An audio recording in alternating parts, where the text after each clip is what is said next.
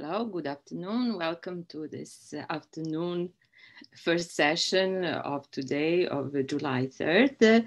It is an honor and my great pleasure to introduce our next invited FSCD invited speaker, Andrew Pitts. I will give you a small introduction, although Andrew does not need any introduction. So let me just briefly mention a few of his most important accomplishments.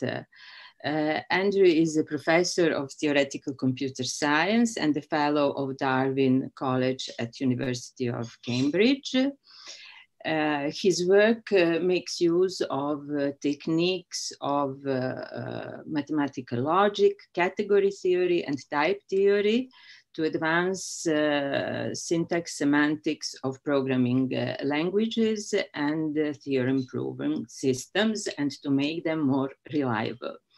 He's very well known for his work in nominal sets, which is an mathematical analysis of names, binding, scope, and all based on symmetry. There is a huge application of his work in different areas of mathematics and computer science. Let me mention just a few. Syntax and semantics of programming languages, such as OCaml and Prolog, system of machine-assisted reasoning, such as Isabelle Hall, then automatic verification in nominal concurrent calculi, such as pi calculus, automata theory, and currently cubical models of homotopy type theory and univalent foundations. Andrew has influenced many researchers, a great number of researchers, PhD students, co-researchers, and for all his work, he has been awarded in 2019, last year, the Alonzo Church Award for this groundbreaking work on nominal representations and techniques. I will stop here. I can go on and on, but so I will leave the floor to Andrew. Thank you very much indeed. So I'm just going to attempt to share my screen. Let's hope this works, and then we'll get going. Okay. So somebody must shout if they're now not seeing the title of my talk.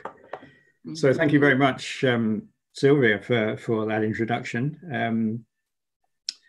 Thank you to the organisers for inviting me. When I was invited, of course, it was to a summer of love in Paris this summer, but the world has changed somewhat since then.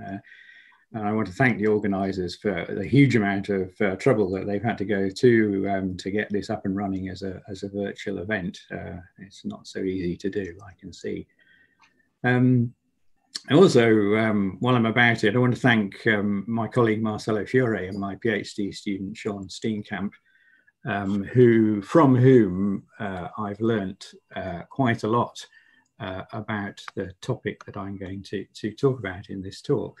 And you can see from the title of the talk that I'm going to be talking about quotient constructs, independent type theory. More specifically, I'm interested in dependent type theory as it's used in various theorem-proving systems, such as Agda and Koch and Lean, to mention three of the more popular ones. And there are others, of course, as well. So one of the things about those systems is that, so I've spent, more years than I care to remember doing stuff about the mathematical foundations of programming languages and their semantics, and proving things about programs. And one of the principal tools that one uses for that kind of work is all sorts of different kinds of inductive definitions and constructions. And the really cool thing about these theorem proving systems based on dependent type theory though the ones based on higher order logic to a certain extent have it as well, but the dependent type theory, I think, makes things a lot nicer, is the ability for the user to roll their own inductive definitions of various kinds. So I'm at the moment particularly a user of the AGDA system, and that has very nice data type definitions, mutually recursive ones, which are parameterized. You can define indexed families of data types, and crucially, you get to use very convenient form of pattern matching when defining functions on data types. So it makes it fun and very usable. And in this talk, I'll be using AGDA syntax from time to time, so I hope that won't get in the way too much of trying to explain what I'm talking about. But I will use AGDA concrete syntax, which is very nice Haskell-like syntax. So they're great systems, but there is something about the inductive constructions in systems like AGDA or Coq or Lean, which is at the moment lacking. And that's to do with the fact that, you know, as a user, when you're generating some inductive definition that you're going to use, very often, it's not that you just want to generate some things, but you also want to have some bespoke notion of equality between those things. So you want to generate equalities between the things that you're constructing. And the facilities that are provided for doing that are not as good as they could be. So let's just you know, hone in on a very simple example. So instead of using, say, finite ordered lists in some application, which in AGDA would be written like this, with a constructor for empty lists and a binary, well, a family of unary constructors really for consing the head of an element onto the head of a list. So that's a perfectly straightforward, simple inductive definition. But we might want to work with unordered lists, with multisets, finite bags, if you like. And one way, you know, a nice way of being able to do that would be to add a constructor that doesn't construct an element of the data type, but an equality between elements. So I might throw in a swap constructor, which constructs an equation between two lists which only differ because you interchange the two things at the head of the list. And of course, then, you know, by composing lots of swaps together, you'd be able to get any finite permutation of the elements of that. And so we'd be talking about unordered lists or bags, if you want. So the symbol I'm using here is for the usual inductively defined equality type in intentional type theory. And that, by virtue of how it's defined, is an equivalence relation and is congruent for function applications. So we don't have to put in into our data type declaration, we don't have to put in constructors for equalities to do with reflexivity or symmetry and associativity, or for congruence, because those will be automatic. We can just concentrate on the equalities that matter to us. And obviously in this small example, that doesn't really bias much, but in larger ones, it could be quite important. So this kind of data type where you're also declaring equalities is something that we've had given to us through developments in homotopy type theory, in fact. So the notion of a higher inductive type is exactly one where you're not just constructing elements of the type, but you're also constructing equalities between those elements, or equalities between those equalities, etc., because in homotopy type theory, the intentional identity type correlates with the notion of homotopy spaces, and the spaces can have any finite dimension in principle, so we get higher dimensional aspects. And if you look in the hot book, for example, then you'll see examples of higher inductive types. So, I mean, things like propositional truncation, where you throw inequalities to kill off the higher dimensional structure, or it's a nice constructive construction of the Cauchy reals, avoiding dependent choice using a higher inductive type. Peter Axel's interpretation of constructive set theory in type theory and Conway games. And by now in other places, there are lots of examples of hits, as they're called. And so this is clearly a useful thing. And it's useful, I think, even if you're not interested in homotopy type theory. So I'm going to, in this talk, and actually in the work that I'm doing, restrict attention to the sort of zero-dimensional things. So I don't want to get tied up in the wonderful world of high-dimensional types. So we're going to work in independent type theory where any two proofs of equality are equal. So in other words, where Hoffman and Streicher's axiom K holds.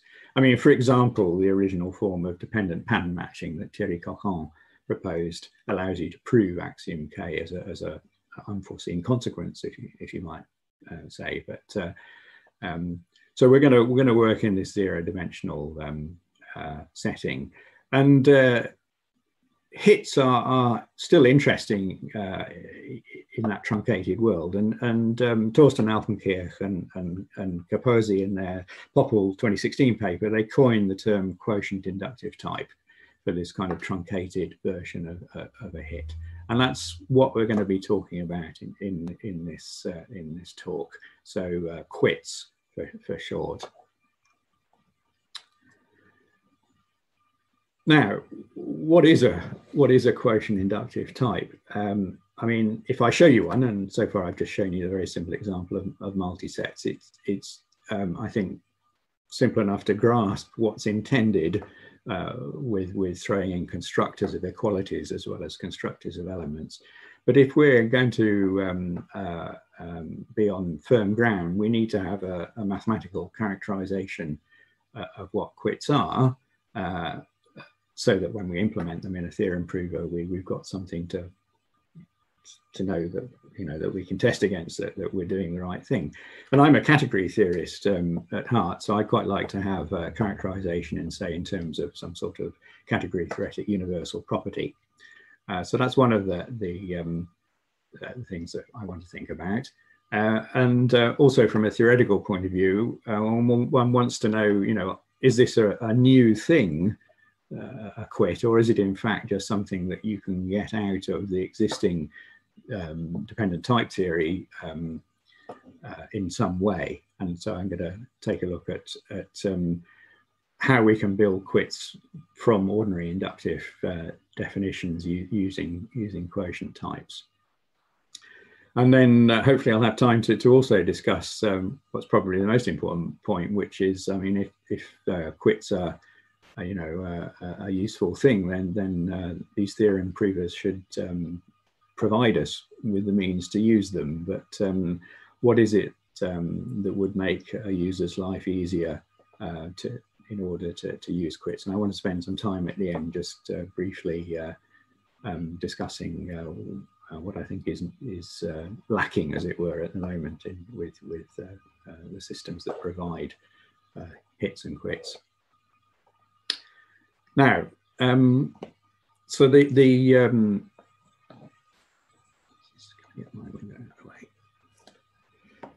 first two questions, the sort of theory, I want to approach from the point of view of equational theories, infinitary equational theories. So let me explain why those are relevant. I mean, if we go back to the multiset example, bags, right? You can think that bag X, that's what we intend by it is it's the initial algebra for a certain equational theory.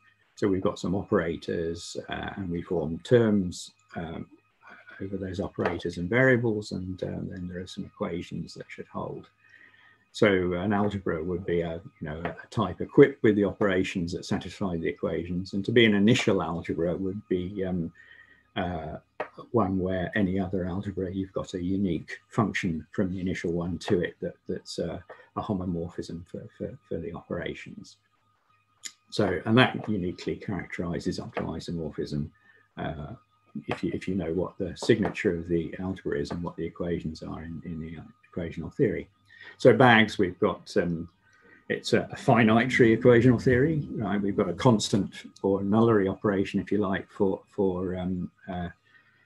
the empty list, and we've got a family of unary operations indexed by the elements of the type X for consing X onto a list.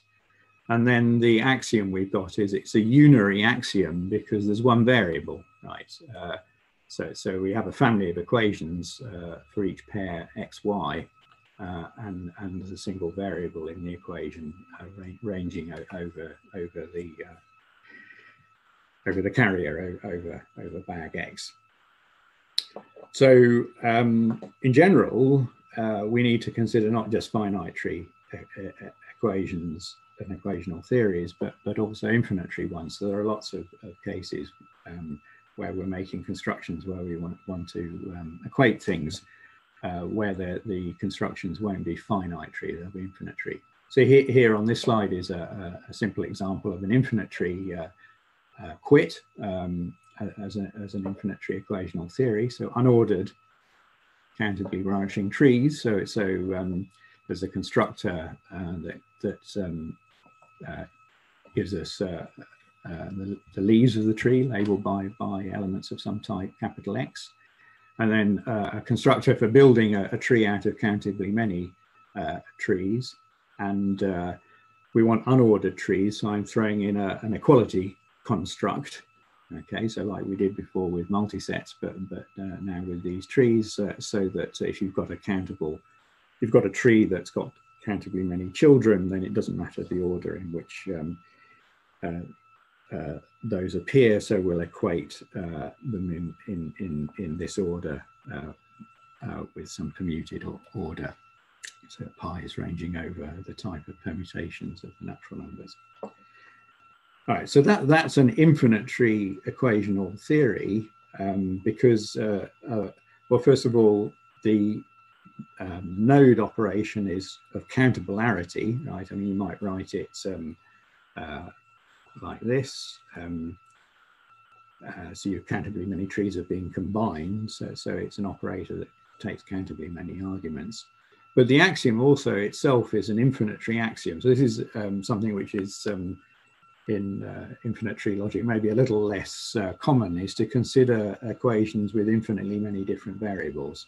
And we've certainly got a case of that here, because the effect of this axiom really is that you're looking at a tree with variables ranging over the subtrees, and you're wanting to equate that with the permuted tree. Okay, so the equation is, as it were, implicitly universally quantified over that countably infinite collection of variables, and that's coded up in the constructor by this argument f. So that's giving us the variables that appear in the equation. So this is an infinite tree in two different ways. The operators and the equations are both infinite tree, and we certainly want to be able to have things like that. So in general, we can code up infinite tree equational theories in the following way. We need a signature and we need some equations. So the signature part is let's assume that we have some type, the elements of which are the names of the operation symbols. And each operation symbol has a certain arity, but not necessarily a finite arity. So the arity will just be some type. So B is going to be a family of types, and B at A is the arity of the symbol A. So that specifies the signature of operations. So then if we have some type X of variables, we can form terms over that signature. And that's going to be an inductively defined data type. I'll write it as T of X. And so it's got a constructor that inserts the variables as terms. And then we have a constructor for applying one of these operations named A to the right number, in other words, to a collection of terms. So sigma of Y in general will be pairs of things consisting of an operator name and a family, so a family indexed by the arity of things in Y. So sigma takes such a collection of terms and gives you a new term.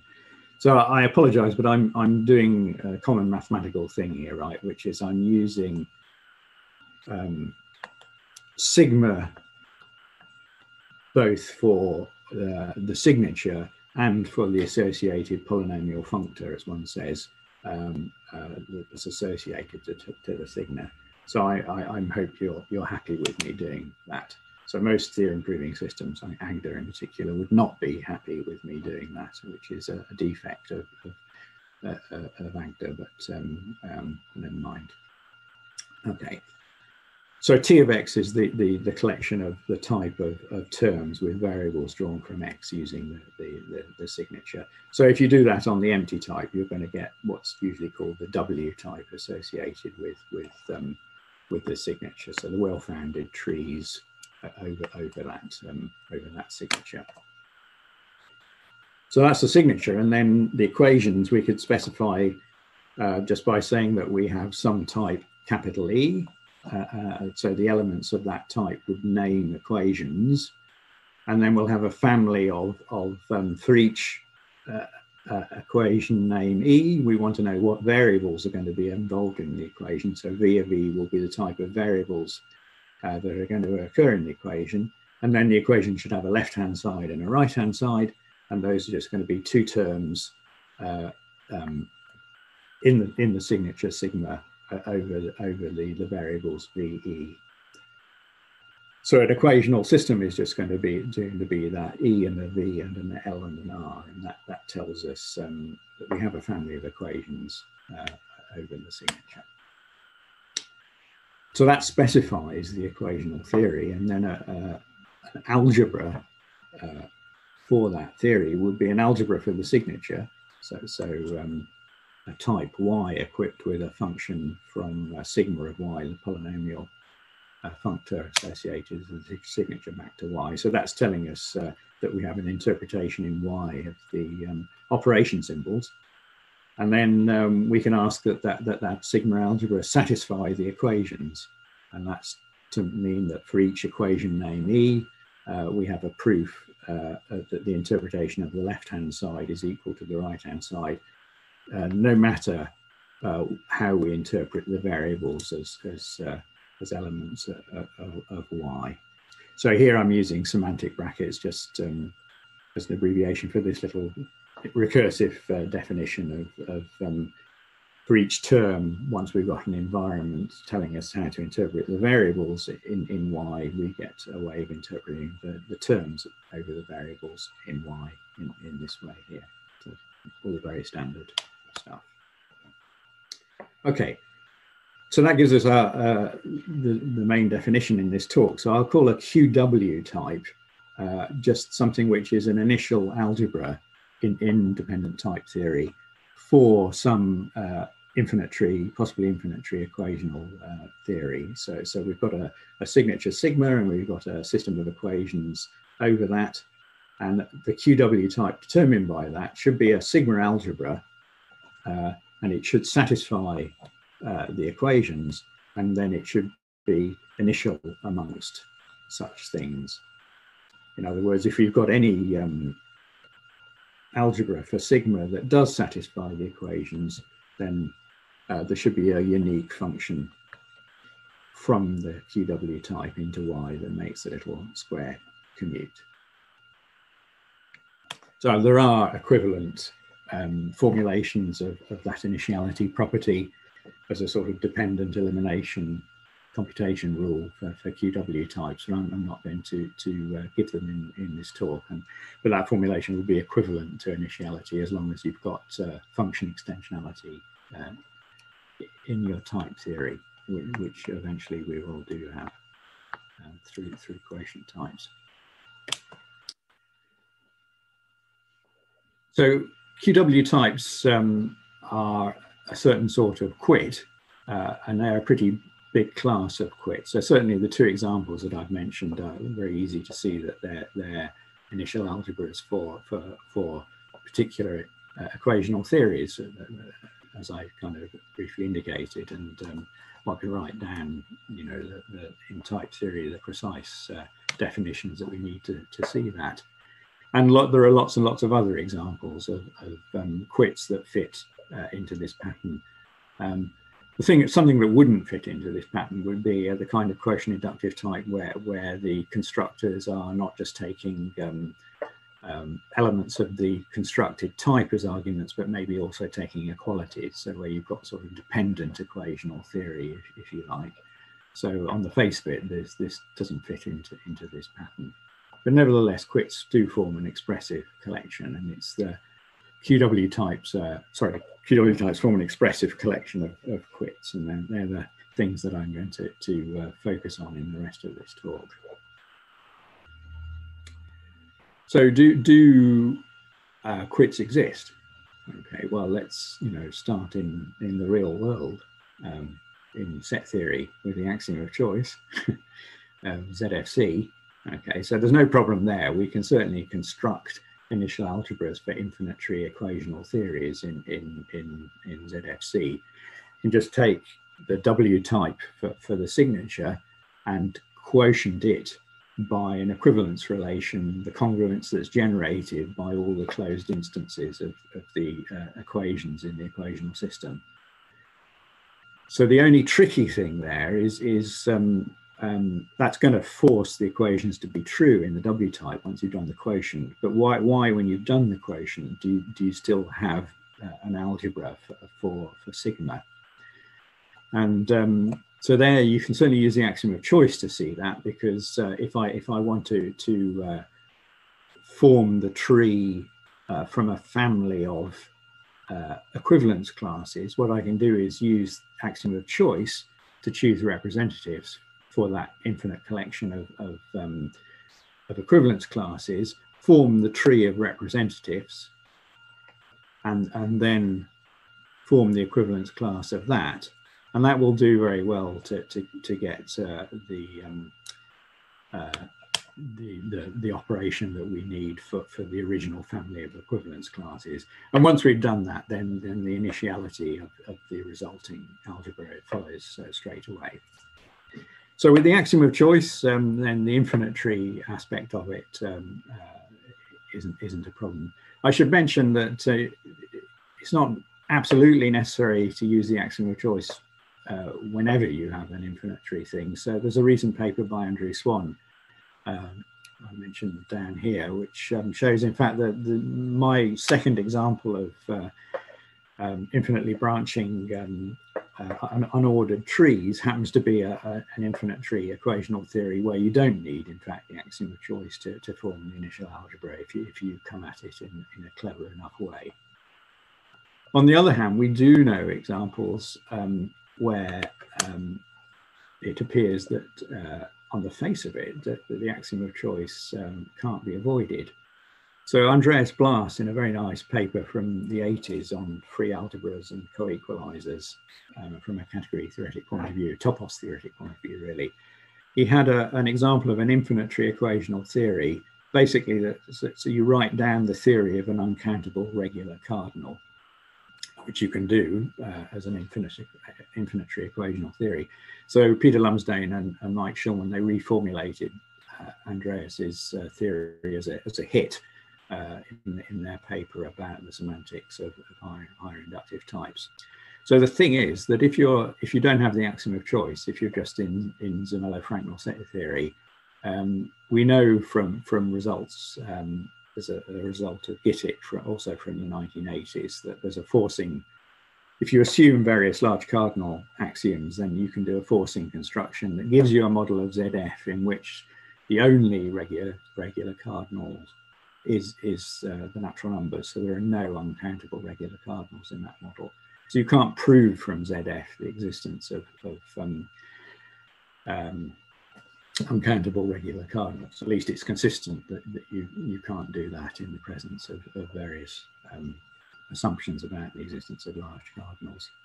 So that seems to say that there are infinite tree equational theories or QW types, because there is you can formulate this as a QW type, where that don't exist just in ZF, and that's true. But it's, I think, slightly misleading, because ZF is already, for us, from the point of view of the kind of type theory that we're looking at, already too weak, right? Because all the kind of dependent type theories that systems like Koch or Agda or Lean provide you with, they have a hierarchy of universes.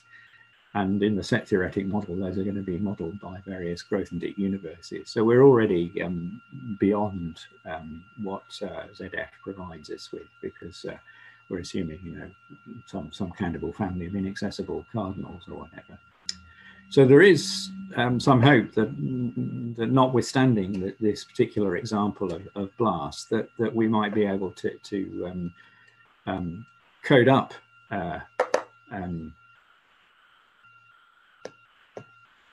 QW types in terms of things that we already have in independent type theory. Well, maybe not that we already have, because we're going to have quotienting in some form. And going back to Martin Hoffman's, the late lamented Martin Hoffman's PhD thesis about extensional constructs in intentional type theory, he introduced a notion of quotient types there in intentional type theory, which one can postulate in things like Koch or Agda, and it messes up canonicity, but nevertheless is quite usable. So we can ask,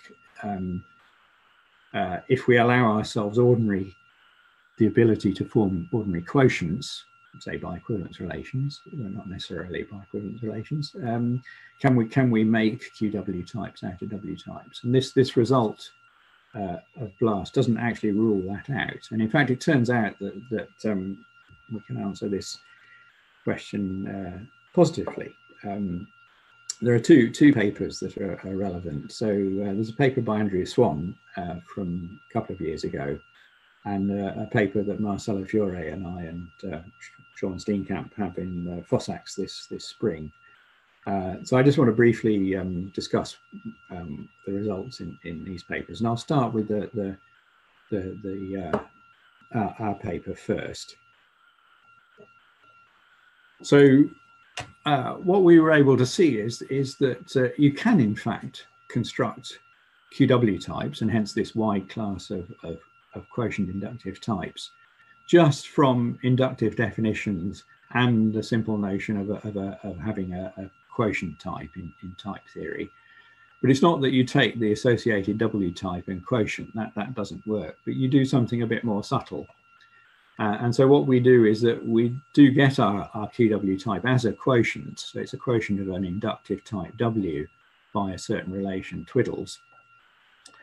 But W and the relation you're quotienting it by are simultaneously defined. So they're mutually inductively defined.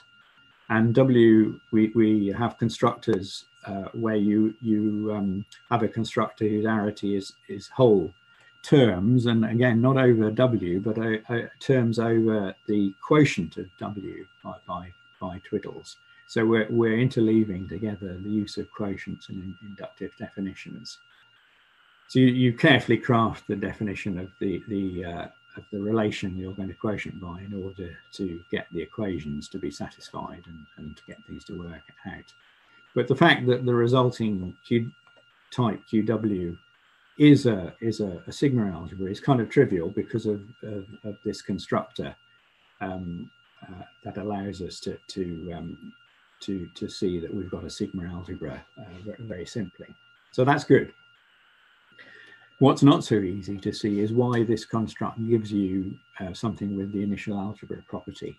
And what we were able to do there is, so you can make an obvious definition of the unique function from this thing into some other algebra for the equational system, but it's not at all clear that recursive definition is terminating because of the way it uses quotients. And we were able to get around that problem by doing a size indexed version of this construct. So using something called size types that various people have thought about, and that Andreas Abel has provided in Agda to get the construct to go through. So in Agda, using size types, we were able to construct QW types from quotient types using inductive definitions. So the problem with that is that the semantic status of size types is actually unclear. At least it's unclear to me. And unfortunately, it's unclear to ANGDA as well, because in the current version of ANGDA is inconsistent because of size type. So you can prove true equals false in ANGDA at the moment using its implementation of size types. And that hasn't been patched yet. And I think more work is needed to understand the problem there. So that's a somewhat unsatisfactory thing. And it would be nice to avoid that. And I'll mention in a moment that it seems that it is possible to avoid using size types. And I come to that through actually Andrew Swan's paper from 2 years ago. So he does something different. He's not looking at all of QW types, the whole collection, but a very special sort of QW type, which he calls a W type with reductions. So that's where the only equation that you allow is between some tree and one of its leaves. So it's a very special sort of equational theory, and it is, very restrictive, but nevertheless there are interesting examples. So he particularly was concerned with something called the small object argument. So this is where you're trying to construct the fibent replacement of types when building things like Quiller model structures in type theory. And he was able to show how to construct W types with reductions and how to use those to do the small object argument. And he does that in actually a very interesting way. So he uses something called whisk, which is a constructively acceptable form of the axiom of choice that I think was, I'm not entirely sure, I think was maybe first considered by Thomas Streicher, but certainly IJCAR-FSCD and Benno van den Berg have papers that use whisk. Whisk is an acronym. It stands for weakly initial set of covers. So what the whisk axiom says is that if you've got a type A, okay, then you can find, suppose this type is in some universe of types, then in the same universe, you can find a family of surjective functions onto A, so a family of covers, one might say, which is weakly initial. So if you've got any other cover, then there's some element of the family so that E factors like this. So one of the covers factors through the cover E. So if we had the axiom of choice, I mean, if types were sets and we had the axiom of choice, then obviously because surjection split modulo the axiom of choice, we could satisfy this weak initiality property just by taking a set of covers with just one thing in, namely the identity function from A to A, because we'd be able to split E and use that. So the axiom of choice certainly implies whisk. But the cool thing is that this principal whisk is nicely conserved under various ways of forming models of type theory out of models of type theory. So if you start with a sheaf topos, if you start with a topos that satisfies whisk and you do a sheaf topos construction or a pre-sheaf topos construction in particular, then that's going to also satisfy whisk. And if you do a realizability topos construction, if you've got whisk in the base because say you're in classical set theory, then the realizability topos will satisfy whisk. So in that sense, whisk is constructively acceptable. And Andrew was able to use in his paper this weak constructive form of choice in order to push through the construction of his W types with reductions from W types and quotients. And I've been thinking about this recently, and in fact, it turns out, I believe, though I haven't finished all the details, that you can adapt the idea in Swan's paper from a couple of years ago and pull out the use of size types from the paper that Fiore and Steenkamp and I have in FOSSAX this year, And instead of using Agder's size types, one can build a well-founded collection of sizes. Like you can construct a suitably inaccessible, well-founded poset of sizes, and then do a version of our construction indexed by that notion of size, and with a little bit of effort, get our construction to go through, so that indeed QW types in constructive type theory with whisk assumed, which is not much of an assumption, and quotient types, one can construct QW types from quotients and inductive definitions. I don't at the moment quite see how to get that down just to pure W types, so more work is needed. So there are interesting things that one can say about QW types in terms of constructing them from simpler things. But I want to now turn to the last part of this talk, and talk a little bit about not so much the underlying theory of quits, but what is needed in order for us humble users of theorem proving systems based on dependent type theory to be able to use them in our work. So at the moment, I only know 2 systems where you can just out of the box at the moment start playing around with hits and quits. So one is the so-called cubical mode of Agda. So that's something in more recent editions of Agda that you can switch on with a pragma. So there are some features that Andrea Vetzozzi and Anders Mortberg and Andreas Abel have built into recent versions of Agda, and it's coming from the seminal work that Thierry Coquon and his co-authors did a few years ago, building a constructive model of univalent type theory, and in particular something called cubical type theory, which is a dependent type theory with certain extra things in it, which I'll discuss a little bit about in a moment. And so they've implemented cubical type theory of a certain kind in Agda, and one can use that.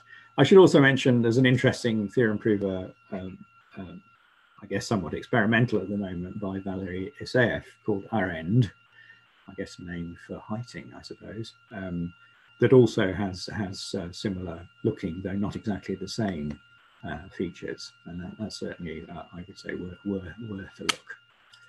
So, but focusing on cubical Agda, the fact is actually my 2 examples, so bags and unordered trees, I wrote them down, as it were, as a piece of vaporware or something that we might like to write, but they are literally, in fact, things that you can type into cubical Agda as of now, and the system will accept them as inductive definitions and know what to do with them to a certain extent.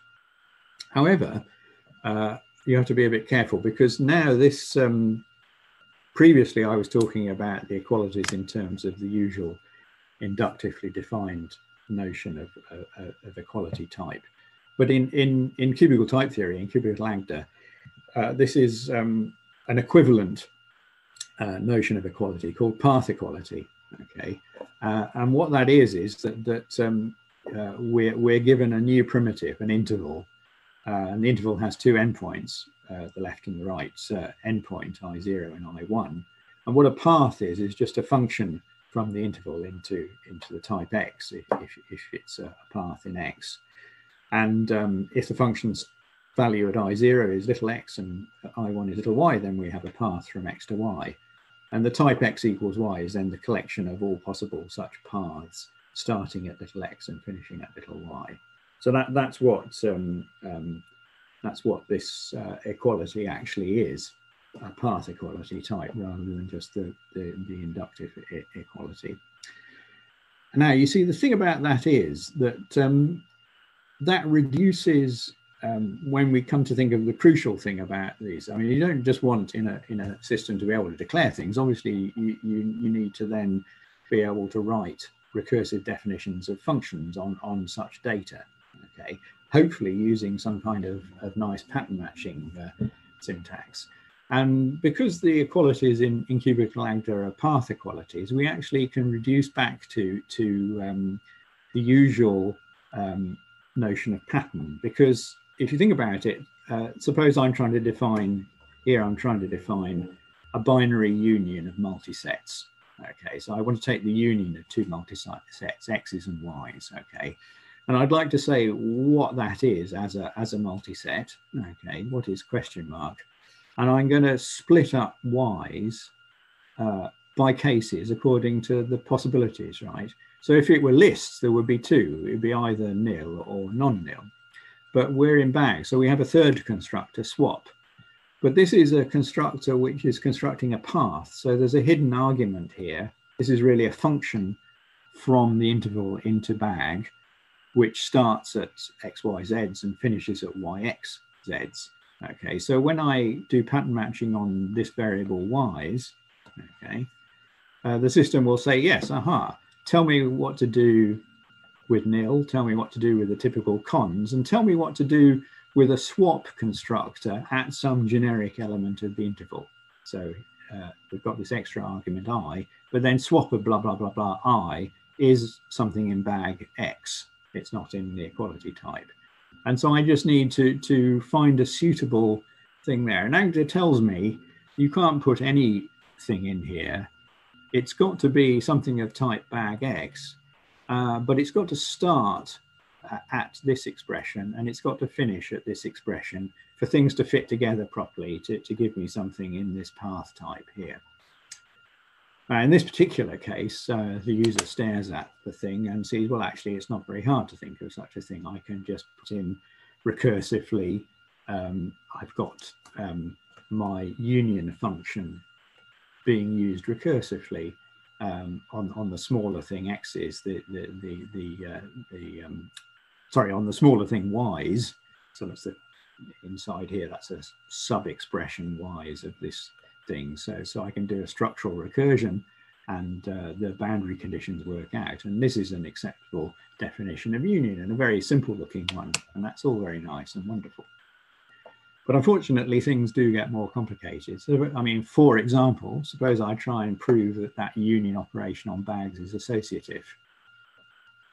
Okay, so I'm trying to define a proof of this equality here. Okay, and what will happen, all right, is I've got three arguments, x's, y's, and z's. Okay, and I'm trying to get a path from here to here. Okay, so I need to say what the path value is at a generic element I. So now question mark is back in bag. Okay, and I'm going to case split on the z's. That seems a sensible thing to do. Okay, so if I do that, okay, then AGDA shows me the various cases, and I can fill in as usual. But I'm left with this case, and now I've got something a bit more complicated because I've got this pattern here, okay, with a generic J, and I still have this argument I here. So now I'm dealing with a square rather than a line, okay. And AGDA says to fill in question mark here, you've got to tell me something, an element of bag, with these four boundary conditions here. So this is like the four sides of the square. And when J is I0, I have to get this something of that type, and etc., etc. And now it's becoming a little bit more complicated to see what to do. And AGDA won't help you. You just have to think of a suitable expression for question mark. And in this case, we can. And it's not that hard to find such a thing. This works and is type checked, and that gives us a reasonably nice definition of a proof of associativity. But you can see that the further you go into this, the worse it might get. So the fact is that boundary equality constraints, but here I've got up to dimension 2, but in general it might be dimension n for any n, can get really quite complicated. And AGDA doesn't really give us any support for solving the boundary constraints. What you really need is, because they are equalities, they're definitional equalities rather than propositional ones, but you need some assistance that allows you to chain together little equalities into bigger ones in order to solve things, and you just don't have that. And the other aspect is that I work mostly modulo uniqueness of identity proofs, right? Modulo axiom K. So n cubes are really rather irrelevant in any case other than n equals 0. So that's not so easy to use. And there is another, in fact, slightly embarrassing thing at the moment, but is an indicator that actually these things are quite subtle. The combination of pattern matching in cubical ANGDA at the moment reacts with index families and inductive definitions of index families to allow you to prove logical inconsistency in the currently released version of ANGDA. So that's been patched now in a future version of ANGDA. But it's an indication that there are subtle issues with the interaction of pattern matching with certainly indexed inductive definitions. And those issues maybe are not so relevant, as I say, if we're trying to work in extensional, in a sort of axiom K UIP kind of type theory anyway. So there's more work to be done. So I'm going to draw to a conclusion. So I think quits and more generally hits, higher inductive types, are not just fascinating, but actually potentially really useful. And they certainly deserve a place in theorem provers based on dependent type theory. And on the theory side, there's certainly more to be done to understand, quits and hits, their semantics, and whether they can be reduced to more simpler things or not. But I think even more importantly, we need to do some work to provide them in theorem provers and provide them in a way that makes them quite usable. And I'm not myself so concerned with hot at the moment. I tend to work in what you might call pseudo-extensional type theory. So axiom K, quotient types, propositional extensionality, unique choice. So as close as you can get to extensional type theory, but still have decidable judgments. And it's certainly in that setting, I think, that we can probably, and my student Sean Steenkamp is thinking about this at the moment, maybe provide some assistance for defining and using quotient inductive types in systems like ANGDA or whatever. Okay, so that's what I wanted to say. Thank you very much indeed for your virtual attention, and I'll stop there. Thank you very much, Andrew. Unfortunately, it's only me who is clapping, but I'm sure that the audience is clapping. So Andrew is ready to take questions, and there are two ways to post questions, either in the Q&A to write the question, or to raise a hand and then ask a question by your voice. It's not in live. Okay.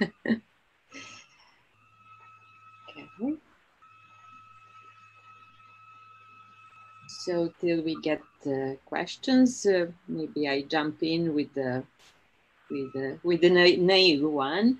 So in type theory, there was long ongoing discussion on predicativity and impredicativity. Would that make sense, or do you do such kind of investigations in this setting? Yes, that's a good question. I mean, I'm a topos theorist. Yes. So I tend to like impredicativity. I like to have an impredicative universe of propositions and so on. Yeah. And I recognize, that there are some people for which that's a philosophical anathema. Torsten Altenkirch, for example, would very much not want it to have an impredicative thing. And some aspects of what I've been talking about would be made easier by having an impredicative prop proof irrelevant imperative proper and. So you could define quotients rather than having to postulate them by doing the usual sort of construction of quotients in terms of you know, as one might do in higher order logic. So that would reduce the number of things that you were assuming. However, there is another aspect of impredicativity which I would regard as a kind of cul-de-sac. So if you think back to the beginnings of Koch, calculus of constructions, it wasn't the calculus of inductive constructions, it was the calculus of constructions, and inductive types tended to be coded up using you know, Leibniz encodings, a very impredicative kind of thing. And it took a little bit of a while for people to realize that what was important about calculus, inductive constructions is the inductive bit, not the and the same is true here. I mean, there probably are fancy things you can do with impredicative encodings, but actually what you just want to do is to provide predicatively and straightforwardly some kind of quotient deductive type construct to the user of a theorem prover. So that's what yes. So definitely there is a discussion still. Okay, so we have a question in Q&A. Liron Cohen, thanks for the great talk. If I understand correctly, IJCAR-FSCD is a weaker notion of choice than the full axiom of choice that holds in all realizability toposes. Could you say something on its relation to dependent choice and countable choice?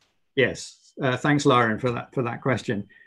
So I want to preface my answer with a disclaimer. Maybe an embarrassing one, I don't know, but my familiarity with Whisk is all of a month old. Right. So this is something I was vaguely aware of it before, but it's actually only in very recently that I've realized that it's how useful it is. So to answer your question, as I understand it, but I'm not an expert, so the experts will have to say. So things like dependent choice and so on, they're all stronger than Whisk. So if you, they all imply it. On the other hand, Whisk, whilst it's constructively acceptable, it does have interesting aspects to it. So I'm trying to think. I'm trying to think who has a paper on this. But if you just go in, if you assume Whisk in ZF, so with the law of excluded middle and in classical set theory, but without the axiom of choice, then it's not provable. It's independent of ZF, and I believe that it does imply the existence of an inaccessible cardinal. So there are some sort of size consequences that it appears to have. So it has some strength, but on the other hand, there are models of constructive type theory that don't satisfy Whisk that people have concocted, if you might want to say, but the mainstream things like pre-sheaf models of type theory built from ordinary sets, or realizability models of type theory built from, as it were, classical sets, they're all going to just satisfy Whisk. So it seems to me quite a reasonable thing. And compared with other axioms, weak axioms of choice that people have considered, like remember the names of them, but this one is good because it's very nicely and easily formulated as a piece of dependent type theory. So it fits very well with working in dependent type theory. Yeah, so. Okay, thank you for the question. We have a question by Pierre Lescan. Pierre Lescan wants to ask you, and then I will allow it. Hello, Pierre. Unmute. Can you hear us? Do you hear me? Yes. Yes. Okay. I can't see you, but I can hear you. Yeah. Yes, I'm really here, at least in France. And so thank you for your very interesting talk. I say that despite I'm not sure to understand everything, because well, I'm with you on that. I don't understand everything either. So okay, thank you. Yes, could you tell the layman or a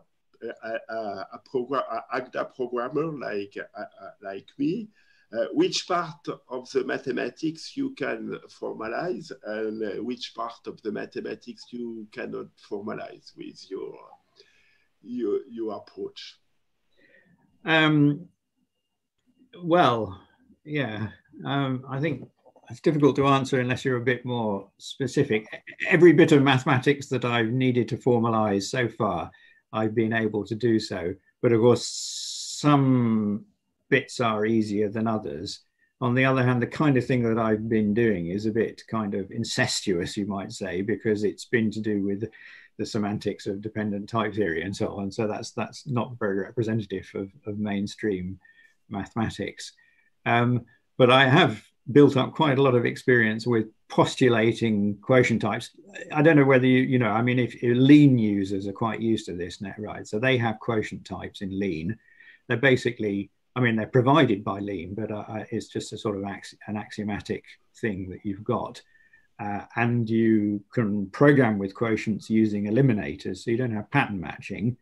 So you have to use the eliminator form for quotients.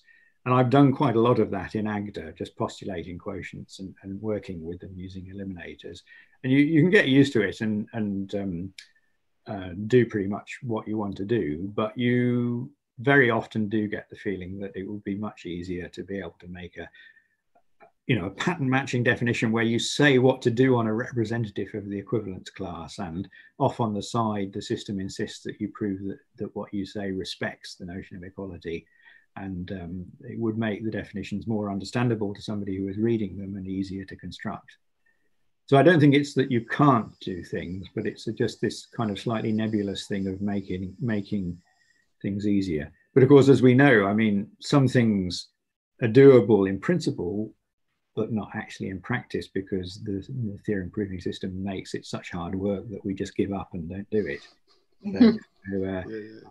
So it's a question of moving things more into the space where things are attractive and nice and you feel drawn into wanting to do the stuff, rather than struggling in a kind of sea of treacle of horrible things. Yeah, thank you for your good answer. I better understand now. Yeah. I have the advantage of only being a user of these systems rather than a developer of them, which I think is, gives me a certain perspective. Yeah, okay. Yes, thank you. Thank you for again for the nice talk and also for the questions. It was really a nice discussion that we had online, and now and everything worked. Yes, yes, yeah. Very good. Yes, thank you to Stefano, to the organizers for really doing a great job. And